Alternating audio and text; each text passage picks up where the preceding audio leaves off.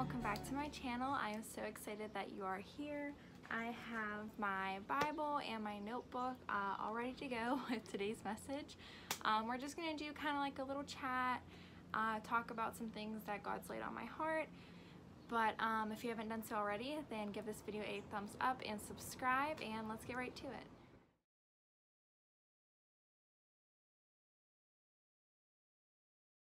So today's video is all about the why for your life and why your why is more important than your what. We're going to be talking about what the Bible says God's purpose is for our life and how we can walk that out. The reason that I wanted to talk about this today is I feel like so many people struggle with trying to find their purpose in life, and that's myself included. Our world has trained us to believe that the most important thing that we can do in life, right, is find our purpose. That's the first thing we have to do, and if we don't do that, then we're gonna be lost forever. From the time we were born, we were constantly being asked, whether we realized it or not, what our purpose was, or being told that we had to find our purpose. You know, we might have been 4 years old when we were first asked, like, what do you want to be when you grow up? And then we were continuously asked that. We're barely a sophomore in high school and everyone wants us to know, like, where you're going to college and what are you going to major in? And then your first week of your freshman year of college, you know, it's syllabus week and everyone wants to know what you want to do after college, right? What do you plan on doing with that degree? Or do you plan on going to more schooling? Or then maybe you finish, you already have your degree and everyone wants to know, like, well, what are you going to do? Did you find a job that you can use your degree with in a related career field? Or like, are you not going to use your degree? Like, everyone wants to know what our what is, right? What are we going to be when we grow up? What are we going to school for? What are we going to use our degree for? It's all about the what. Our world has just really programmed us and everyone in society into believing that our purpose was finding our what, and then whatever that what is was our purpose for our life and every path that we take. So I found this blog post that really just like hits the nail on the head. I don't know, you know the saying. I came across this post that really explained the situation for me, so I just want to read that to you. It's from like Inc. or incorporated.com, not really sure how you say that, but I'll link the blog post below. One of the like subsections was, you look for a career before you listen for a calling. Oof. So it reads, our society has reduced success to a list of boxes to be checked. Graduate from school, partner up, have kids, settle into a well-defined career path, and hang on until retirement checks can be collected. This well-worn path pushes people in the direction of conformity, not purpose. We're so busy avoiding self-induced fears of not being fill in the blank enough, smart enough, creative enough, pretty enough, that we rarely stop and ask, am I happy and fulfilled?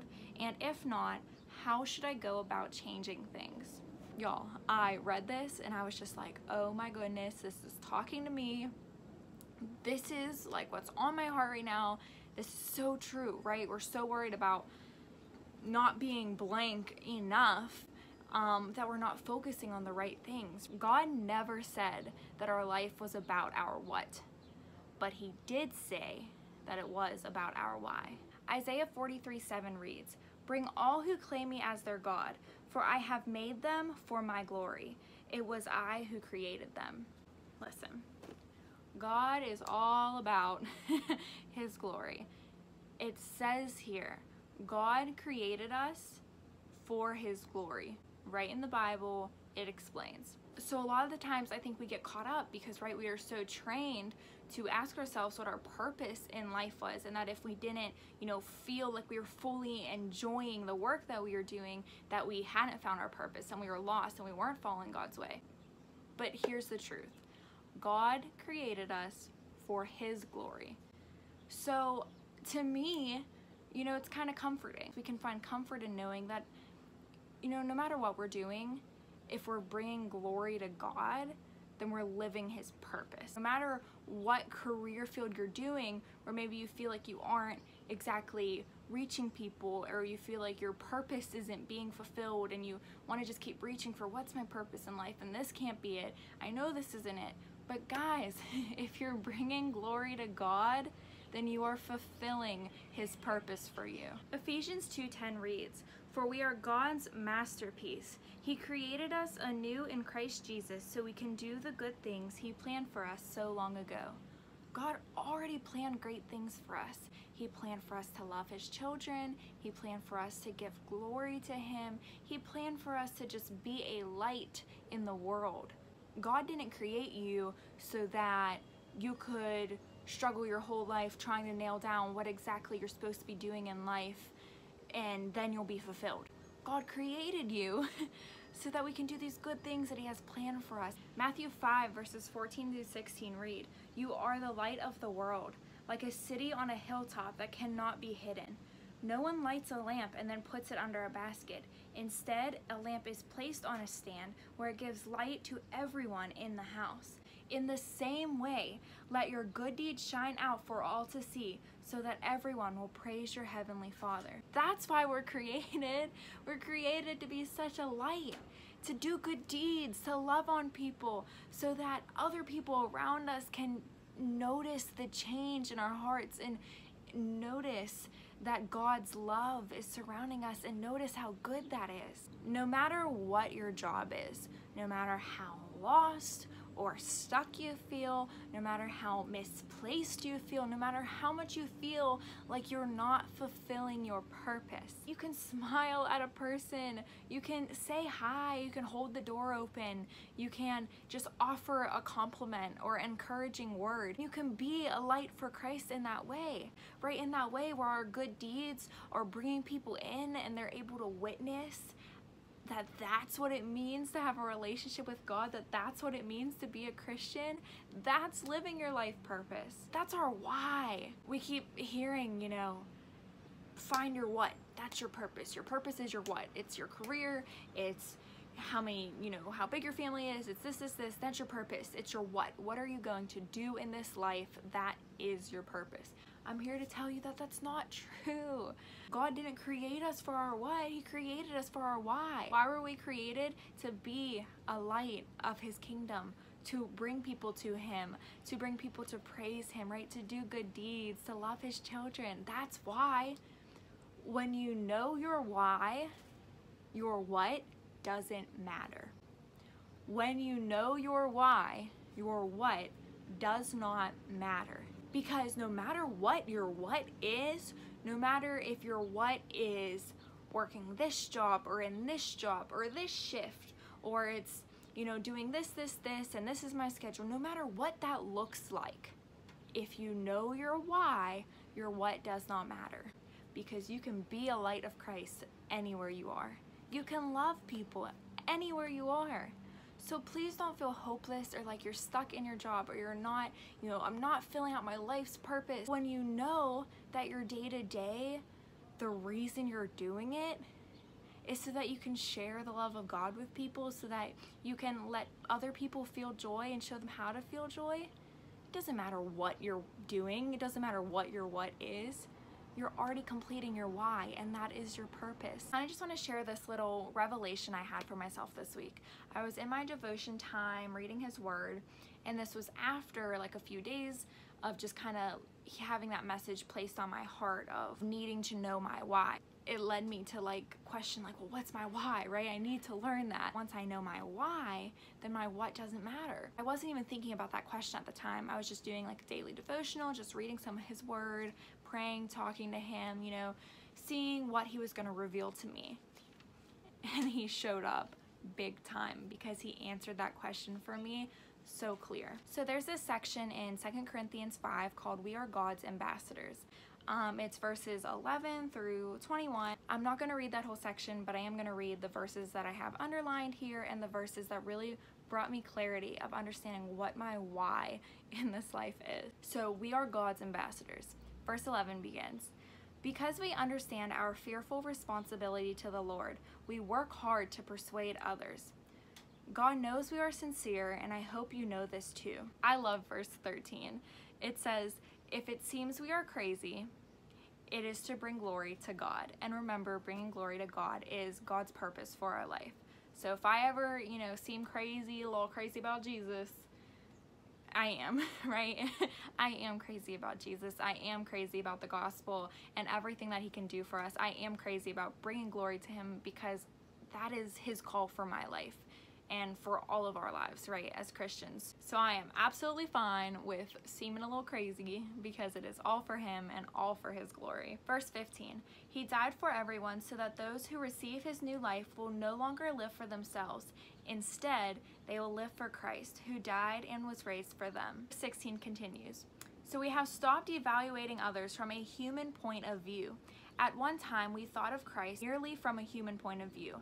How differently we know him now. This means that anyone who belongs to Christ has become a new person. The old life is gone. A new life has begun. The next couple of verses were when God revealed himself to me, and he said, you know, I know you've been questioning what is my why, and you've been struggling with this a little bit, but here it is, right? I even underlined it. This is our task. This is my why, right? Like, put it in my notes because he had revealed that to me. Verse 18 through 20 read, and all of this is a gift from God, who brought us back to himself through Christ. And God has given us this task of reconciling people to him. For God was in Christ, reconciling the world to himself, no longer counting people's sins against them.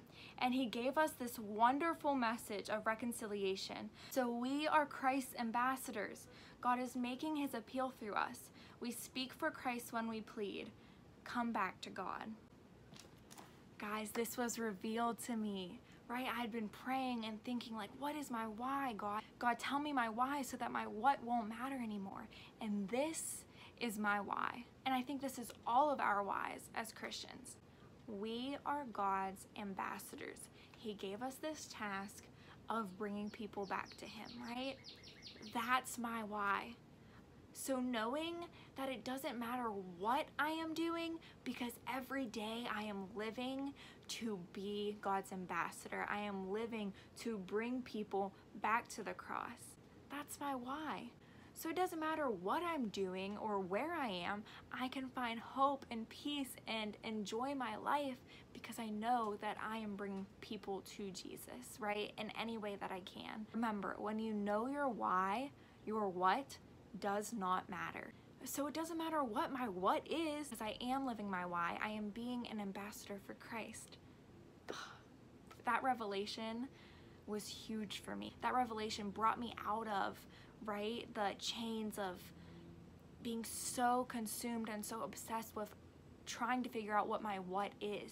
My what doesn't matter, right? I'm getting to live in my why each and every day. I really just want to close out this video, this discussion about what our why is and why it's our why that matters by just reading this section in Ephesians. The section I want to read is Paul's prayer for spiritual growth, and today this is my prayer for all of you. When I think of all this, I fall to my knees and pray to the Father, the creator of everything in heaven and on earth. I pray that from his glorious, unlimited resources, he will empower you with inner strength through his Spirit. Then Christ will make his home in your hearts as you trust in him. Your roots will grow down into God's love and keep you strong. And may you have the power to understand, as all God's people should, how wide, how long, how high, and how deep his love is. May you experience the love of Christ, though it is too great to understand fully. Then you will be made complete with all the fullness of life and power that comes from God. Guys, that is my prayer for you. I pray that you can realize just how good his love is. I pray that you can realize that he's already given us our why. Maybe you need to define that why specifically for yourself and for your relationship with him. But I'm just so thankful that we have a Father with such a deep and wide and vast love for us. When the world told us that our purpose in life was our what and gave us a list of boxes to check off, or otherwise we weren't living our life's purpose, God came to us in his word and he said, no, you are living your life's purpose. Once you know your why, your what does not matter. Live for my glory, spread love throughout the people in this world, and you're living your purpose. So please, I know it's hard, I know it can be scary, but stop obsessing over what your what is. Your what will come in time. You'll have different whats in different seasons, and if you keep chasing after your what, then you're gonna keep chasing, because once you find it, something will change and you'll have to go and find your what all over again. When you know your why, you are rooted in your life's purpose forever. You are rooted in knowing why you were created. You are rooted in knowing why you are living this life and why we can enjoy it, because we are living our life's purpose. So thanks so much for watching. I really enjoy every time I get to sit down and just talk with all of you. If you haven't done so already, please give this video a thumbs up and subscribe. I really appreciate all your support. I'm so thankful that I get to do this. I get to make videos. I'm so thankful that I get to live my why and my life's purpose and bringing all the glory to Him. I pray that you can leave here encouraged, knowing that you do have a purpose. So you don't have to listen to what the world tells you your purpose should be or shouldn't be, because God already told you when He created us. So thanks again so much for watching, and I can't wait to see you again soon.